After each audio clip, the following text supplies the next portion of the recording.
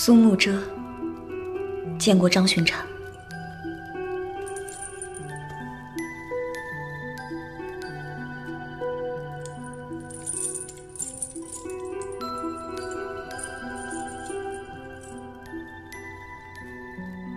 又是这番模样，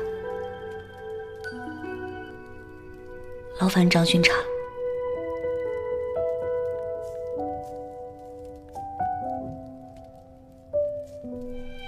你以自身为由而引出政治性，太冒险了。我知道此举太冒险，不过郑知行没有留下任何证据，要还桓郎清白，这是唯一的破局之法，别无他法。可你现在的证据也只有郑知行一个人的口供，他还有可能翻供说是被你胁迫，但至少能让他归案。我相信张巡查。你放心，我张晋然一定想尽办法护你周全，还你一个公道。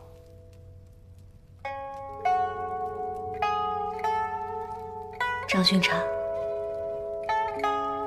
此次不是还我公道，是还我家桓郎一个公道。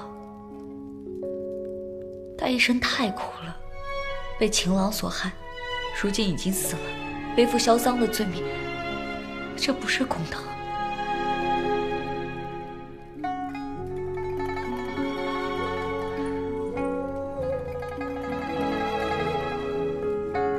我会尽快收集证据，尽快开膛，你自己多保重。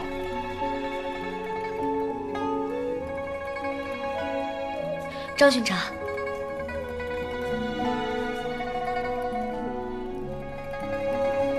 可否公审？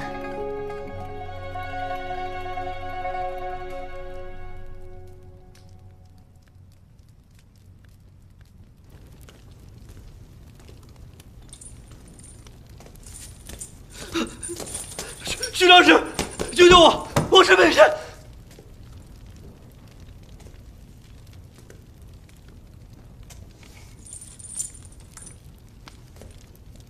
想不到阿兄竟然被关在如此逼仄的囚室。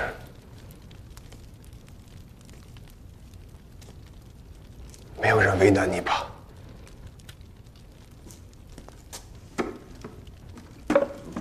都是因为你吃里扒外，勾结苏幕遮那个贱人害我。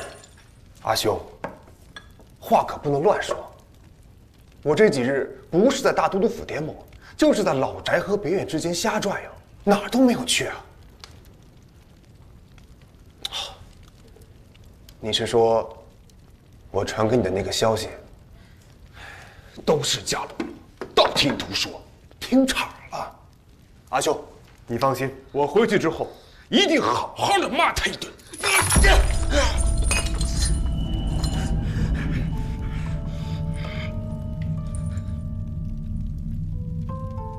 看到阿兄的精神这么好，我也可以安心回去了。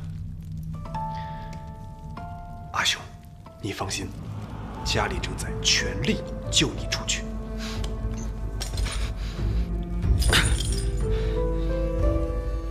你可有什么话要让我带给阿爷？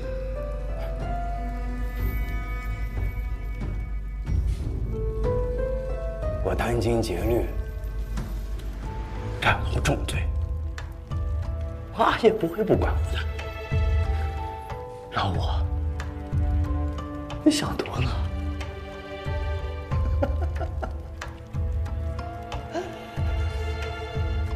阿兄，请放心，你的这些话，我会一字不差的都传给阿爷，都是你最爱吃的菜，趁热。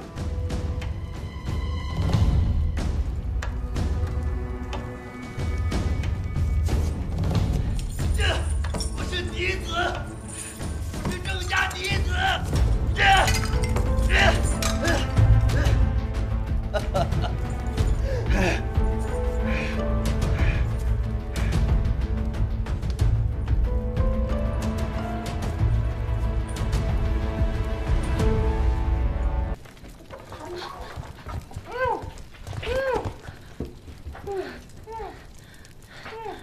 燕郎，若是秦老板或是百草进社有什么得罪你的地方，我替他向你赔罪。他没得罪我，你得罪我了，为何要陷害苏幕遮？燕郎这话，我可真是听不明白了。听不明白？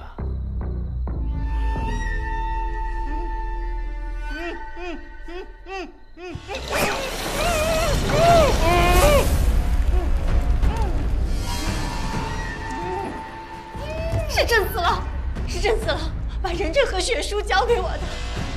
还有呢？他说，只要一听到桓郎的死讯，就带着人证和物证去大都督府。燕郎，燕郎，燕郎，继母的受不了这样的罪，燕郎，快放了继母吧，燕郎。你想救你弟弟的话，你应该知道怎么做。我愿指证郑四郎，我愿去指证郑四郎。上去。明日，你要敢说错半个字，秦牧是你弟弟这事儿就会传遍整个扬州，到时候昔日的花魁，还有这百草竞社，都会沦为笑柄。不过那个时候你弟弟倒也无所谓，反正也已经没命了。燕郎放心，我绝不会说错半个字，只要肯放了你，只要肯放了我弟弟。那就明日事成之后，再过来接你的好弟弟。桓郎死的时候，手里有一节衣袖。郑之恒，有人告发这节衣袖是你的，你可有话说？回张巡查，我平日衣裳众多，属实不记得了，定是有贼人栽赃陷害，还望张巡查明察。那可有人能证明你案发的时候不在现场？我能证明。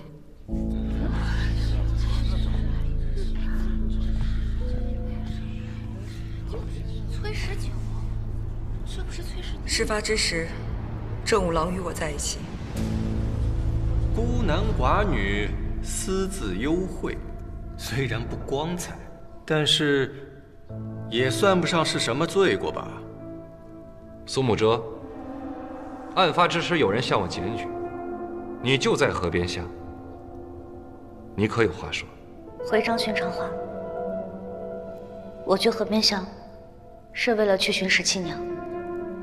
石七娘去卖首饰，久久未归，我便带上高手，一起去寻她。我与高手到小园之时，石七娘晕了过去，桓郎已无气息。原来你们就是逃走的那一男一女，那男子身负重物，看来就是身旁的岳娘子。张巡查，事情已经非常清楚了。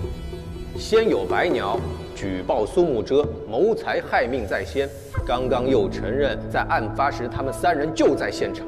依我看来，杀害桓郎的凶手定是这三人无疑。徐长史，徐长史，明女有事禀报。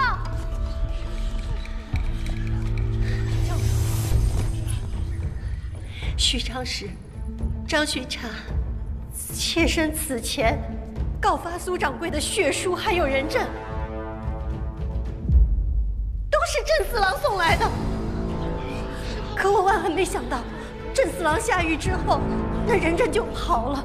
我这才想起仔细的检查那血书，才发现并非桓郎的字迹，郑四郎乃贵介子弟。我也早知道他与桓郎有私，只以为他要为桓郎报仇，我一时信以为真，这才糊涂铸成大错。望徐长史、张巡查宽宥。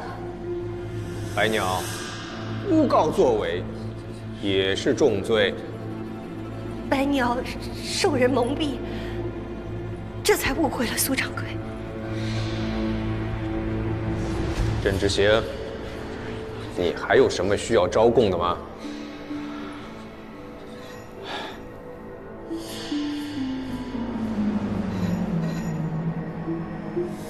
郑之行，你可以抵死不开口，但是你可别忘了，在环郎的绣楼中，你亲口承认了骗他销赃，更对他痛下杀手。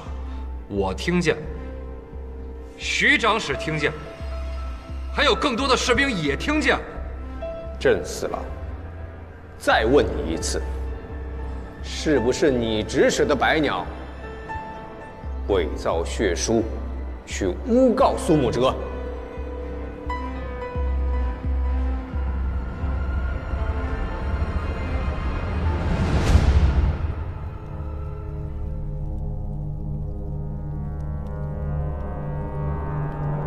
郑家定会尽全力保你，毕竟你阿娘还是崔家的大娘子。但若是崔家有事，那在郑家，谁都可以死。为了郑家，为了郑家，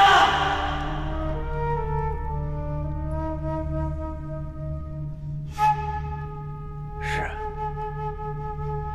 我承认，真是我杀的。白鸟也是我买通来嫁祸苏幕遮的。他承认了，环郎是他杀的。哎呀，真是狼心狗肺呀！环郎死得太冤了，真是他杀的。这些宝物经查验，都是河西离龙道的赃物。环郎死前偷偷藏匿，留下线索，证明此贼赃就来源于郑氏。你们郑氏勾结河西巨寇，销赃敛财，郑之行，你可知罪？张巡查，离龙道之事还未查清，不要妄自揣测。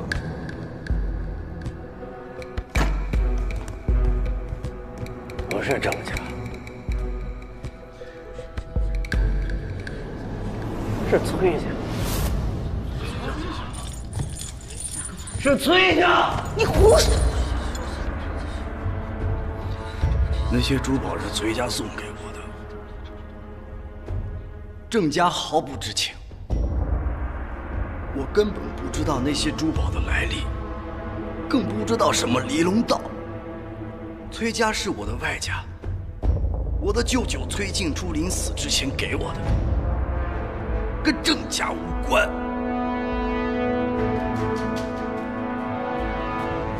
我认罪，甘愿受死。郑之行杀人销赃，现已当堂招供，来人，押入死牢，听候发落。徐长史，张巡查，此事环郎无辜，环郎被郑之行所蒙骗，不该蒙上卖赃之罪名，还请今日为环郎证明，洗清冤屈。这是自然，把郑之行押下去。是。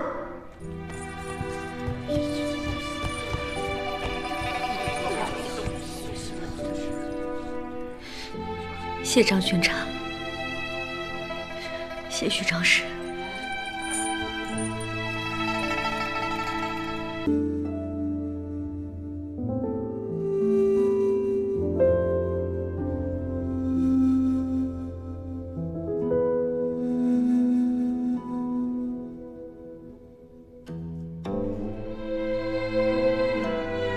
环阿紫，你还从未来过我明镜台。这是我的至亲们，从今往后，明镜台就是你家了。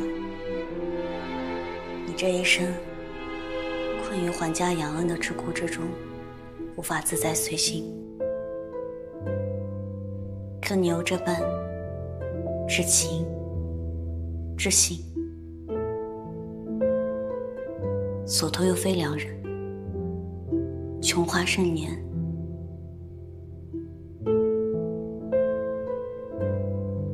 凄惨而旅。我为你感到不值。可你我虽相处不久，却能这般知心。我这一生中，能识得还阿子，又是如此值得。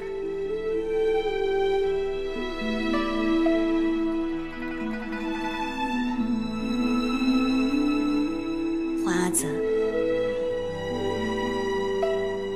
愿你来世安宁、安心，只用做你自己。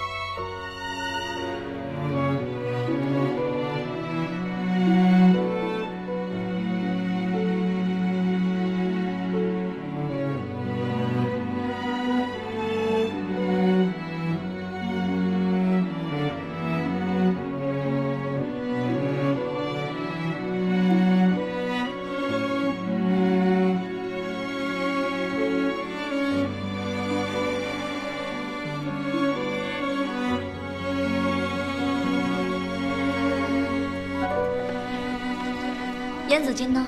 他不带。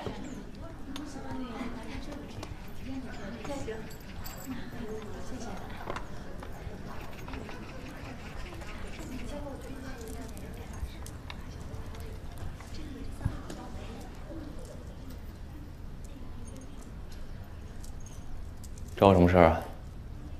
如何让白娘翻得供？我挟持了他弟弟。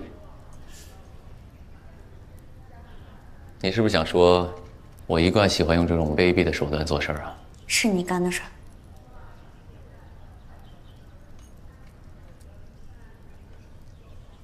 如今朕之行替郑家消了灾，这是你意料之外的吧？这一次失败了，还有下一次呢。我此生只做一件事，必然能做成。不过这郑家以后就是郑志宏做主了，你自求多福啊。朕是想在扬州一家独大，不惜看着崔氏因公主之事而毁灭，只是他们都没有想到，居然是扬州燕氏所为。你想说什么呀？这事儿你就别掺和起来了。当年贡品被劫，我阿爷因此而死。我想知道真相。当年是崔家和郑家合谋的。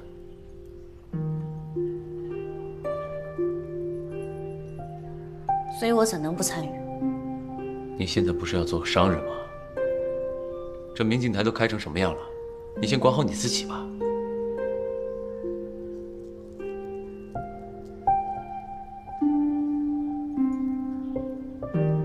不用你管。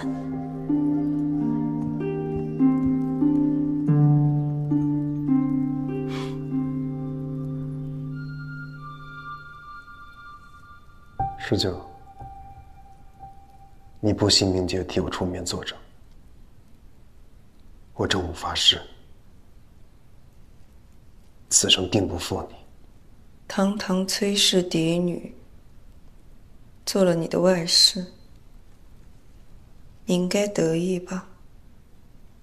除了名分，我可以给你一切。那昨日正肆污蔑崔家，你为何一言不发？啊，因为我们崔家没人了，自然是可以背上一切的罪名。当时事发突然，我也没有想到会这样，但这是能够保住郑家的唯一办法。只有保住了郑家，才有我。才有我们的未来呀。平日里阿爷虽然偏宠我，但老四毕竟是嫡子，竟然能这么轻易的被放弃。如果这次换成是我呢？有何不同？我也是我阿爷的嫡女，还不是该打就打，该放弃就放弃。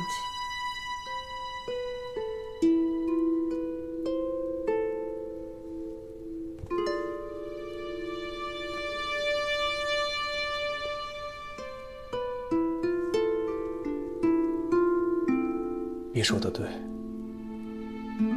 都一样。师舅，我们只有彼此了。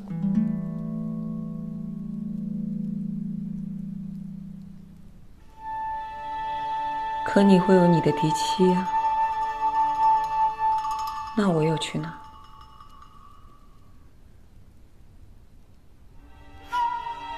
五郎，我想有一间我们的店铺，日后也算有个退路，我也不用终日看别人的脸色活着，你说好不好？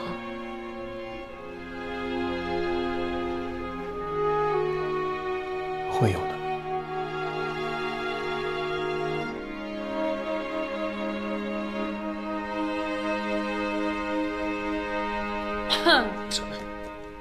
阿娘，你这么晚了，去哪儿啊？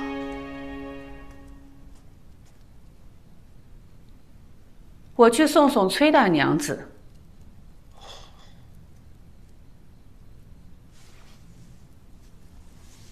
其实，你还可以，只可惜今生你注定做不了五郎的正妻。一个女人如果够智慧，就要摆正自己的位置。